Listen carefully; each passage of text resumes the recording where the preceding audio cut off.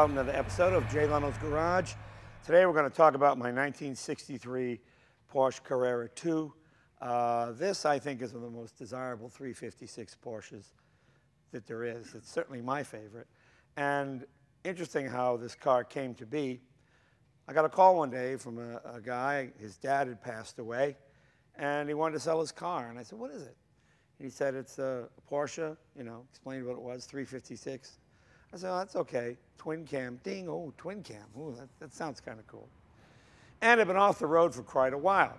Now, I am certainly no Porsche expert, and certainly when it comes to twin cams, I didn't know much about them. I knew it was the most desirable model. And I said, well, what I normally do when I find a car that I want, I try to find some experts on that mark in the area. So I called Jerry Seinfeld and a few other Porsche guys I know. And I said, who are some 4-cam experts in Southern California? And they gave me a few names. And I said, which one is closest to where this car is located? And they said, well, Willhoit Restorations down in Long Beach. He's kind of the premier guy. So, okay, so I call this John Willhoit, and I say, hey, I found this twin-cam Porsche coupe, sunroof, GT seats, the whole bit. He goes, oh, what's the license plate? So I tell him the license plate. He goes, that's my car. I restored that car back in 1976. He sold it to the guy I was buying it from. I said, well, this is perfect. Let me bring him out to look at the car. And I did one better. I brought him here today. John, come on in. How are you? This is John Willhoit, Willhoit Restorations.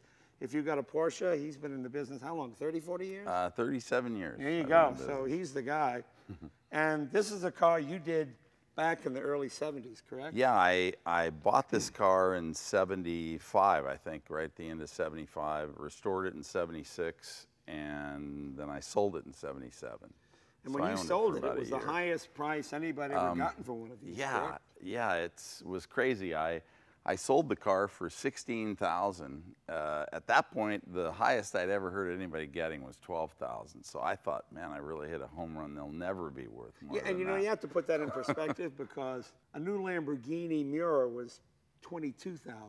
Yeah. So that was a lot. Yeah. And this was the fastest road-going Porsche at the time, correct, that you could buy? Well, in '63 it was. Yeah, it was the premier car. It was sort of comparable to the Turbo today, you'd say. And it was easily twice as much as the standard Super 90 coupe, right? Yeah, these cars, just the basic model was about $7,000 US. Right. And you could buy a regular 356 coupe for in the $4,000 range. Right. So it was a lot more money. Now, when you got this car back in the 70s, did it require a lot of work? Was it pretty straight? No, it actually still had the original paint on it. It had no rust issues at all. The car actually only had 46,000 miles. So it was a low mileage car. It had factory electric sunroof. This is also the first 356 to have disc brakes, correct? Yeah, these are what they call now annular disc brakes. Right. What Porsche did at the time was Dunlop had come up with a regular disc brake, and rather than to pay Dunlop, Porsche thought, well, we'll create our own disc brakes. So what they did was they took a drum and they mounted the special disc and brought the caliper from the inside. And it was a good brake. A lot of people complained the pedal pressure was kind of high, but it was the first disc brake, and they had small problems with them. And then the next year they decided, we're just going to go ahead and pay for the license, and we're going to use the other brakes. Right, but this one still has the annular brakes. This still has the annular brakes, and you can still get parts for them. And this, of course, is the 4-cam engine. They call it a twin cam because both cams, 2 cams on one head. Yeah, 2 cams on one but it has a total of 4 cams. Yeah.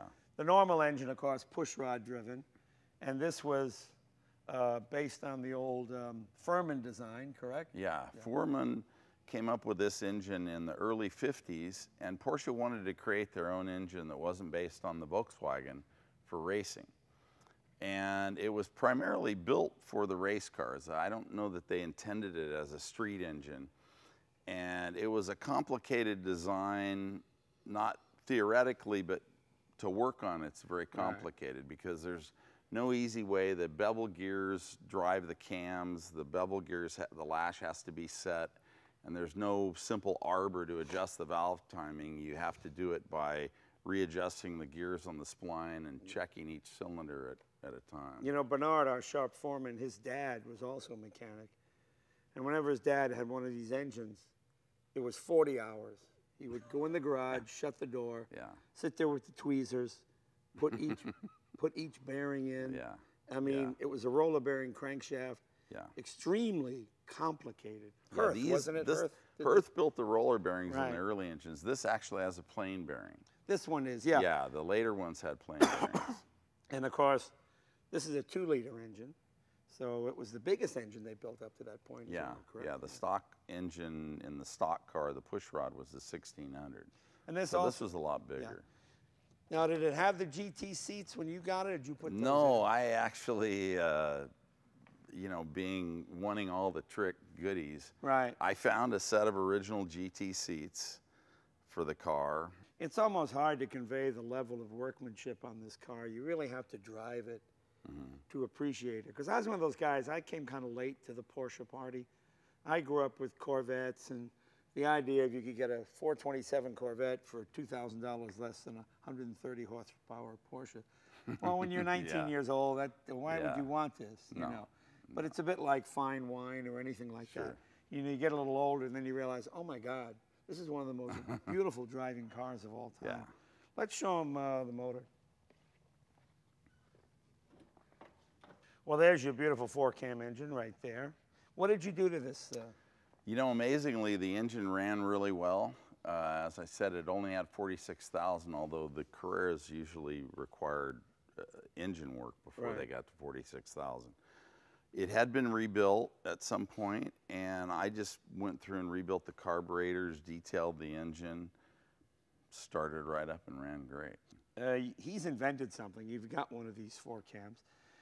If they sit, they tend to smoke because your oil tank is higher. Yeah. And consequently, the oil will drain down. If it doesn't run for a month or two, it'll back up into the valve guides. You turn the key. Huge clouds of smoke. And I thought, I just assumed my engine was worn and my valve guides were worn. And I called John, and we discussed rebuilding the engine. But being the honest guy that he is, he said, you don't have to rebuild the engine. There's nothing wrong with the engine. It's just, it's dripping down from the tank. So he came up with this rather cool invention. And I've done this on some of my motorcycles. It's a one-way valve. Explain how it works. Well, what this is, and it's not this is actually a copy of a valve they used in the 962 model Porsche race car. So the idea isn't new, but it's got a really lightweight spring, and it mounts on the oil tank, and the suction line of the engine, or the oil pump, is on this side. And so this real lightweight spring just prevents, it's got a seal, and it prevents the oil from draining back into the engine when the engine's sitting. As soon as you have vacuum on this line, it pops it open, and should the spring ever fail, it's going to fail in the open position. So there's not really any kind of a risk factor or anything. But what a difference it makes. Because yeah, it does make a difference. When I go down the street, clouds of smoke. Somebody reported me to the EPA, oh, your car's polluting. So we figured, oh my God, what do I got to do? Do I got to, you know, pull the engine and do the valve guides and all this kind of stuff? Yeah. And then we put this one-way valve in, and of course it solved the problem, doesn't smoke at all. So, you know, it's so funny, we all know the iconic 911 now was the classic Porsche. But when the 911 came, a lot of the purists, no, they didn't like it. They, you know, Porsche guys don't like change too much. The 911 was like a new car. Yeah. This was the classic. And you know, it is a wonderful driving car, as you will find in a minute. You know, the cool thing about this car is John restored it back in '76, sold it to this guy who didn't go more than 5,000 or 6,000 miles in 40 years.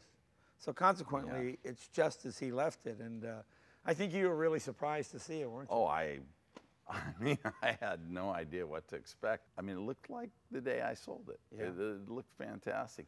I think he still had some Scope mouthwash in the inside of the car. So you get the car restored for about, what, $12 an hour? Well, what was the going rate back in the 70s? That was probably a high rate. Yeah, 10 to 12 bucks an hour. Let it sit for 40 years, Yeah. boom. Yeah. As you can see, it's got all the original, I mean, it's just beautifully done. Yeah. It's pretty amazing. Well, I think it's probably time to go for a ride. Well, I'm not going to drive today. You know, he hasn't driven this car in over 40 years since he restored it, so this will be kind of fun. We'll let him do it and see what he thinks of his own work. See how that 40-year warranty holds up. So he's going to take it out and see if he can relive some memories here.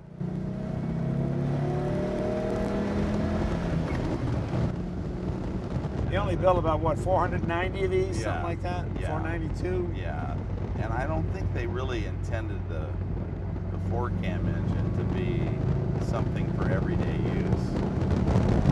The nice thing about these 2-liters is they didn't really need to be revved up as much as the smaller engines. And you could just kind of drive them like a regular car.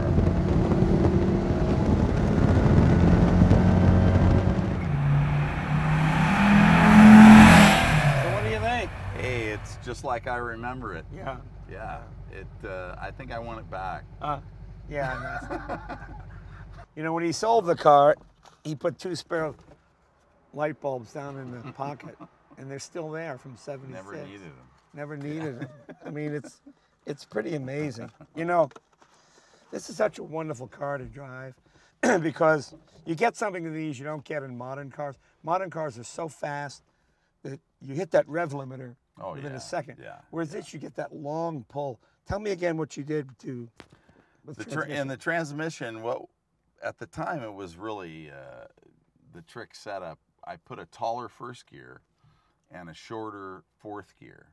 And for the Carrera engine, it's a high revving engine. So if you remember back then, the speed limit was 55 on the freeway. Right.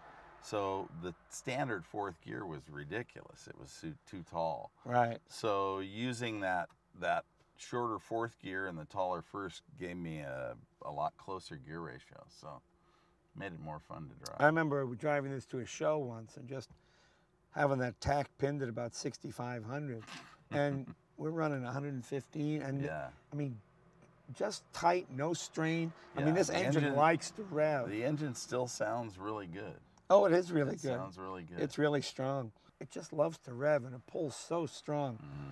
Let's take it up in the freeway, see how she cruises.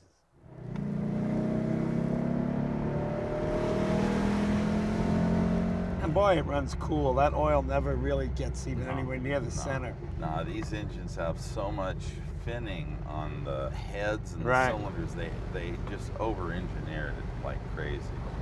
The big thing in Germany, you know, back in the 60s was people wanted to drive at, 200 kilometers on the Autobahn. I mean, that was their thing. And this was the car that would do it. Feels good though, doesn't it? Feels great. Smooth and runs great. Yeah, I couldn't do it any better. Over the inside, we missed that before. As you see, standard Porsche 356 dashboard. Got your wood steering wheel. That's the Carrera wheel, right? Is that unique to the Carrera? It was an option on other cars, but the Carreras all had it as standard. They always have these quality radios, the Black Punk radios. 160 mile an hour speedometer. Tack it. What's the red line on? Red line's at 7 on the tag. Right. What was it like to come back and drive it after all these years? You know, it's all kind of coming back to me. I remember I gave you a picture when I showed the car up at Santa Anita Racetrack, and I remember a friend of mine and it was one of the longest trips I made in the car. And we drove it up there and showed the car, and I won the show, which was neat. And driving back on the freeway, it feels exactly the same. Well, it's just a great job, and it's a real labor of love. You know, the people that do these cars, these Porsches, it's such an emotional experience. So that's why it's fun to have him do the drive this time instead of me. Besides, I got kind of a sore throat. John, thank you very much. Thanks, Jay. Hey, Thanks for the opportunity. Yeah, you'll see more with John on our website. We'll bring back some of the cars that he's done over the years, show you what quality work he does. We'll see you guys next week.